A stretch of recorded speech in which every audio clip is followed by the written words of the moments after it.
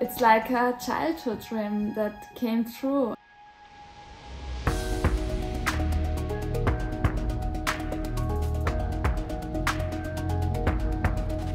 My best memories from the previous World Championship is for sure the feeling of flying between the gates, when I felt with every turn that I got faster and faster. And then when I crossed the finish line in slalom, I didn't really trust my eyes because there was really this 1 second in front, and yeah, it was just amazing because I felt that I really achieved something that I really wanted to do.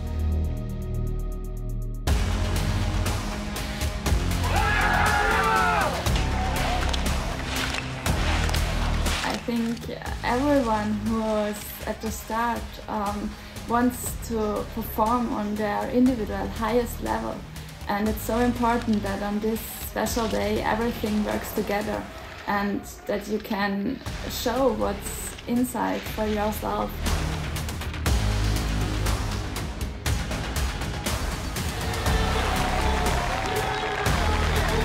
My expectations for the next World Championships is for sure that I ski fast with full of my heart and just enjoy my skiing every turn I do and just ski as fast as I can.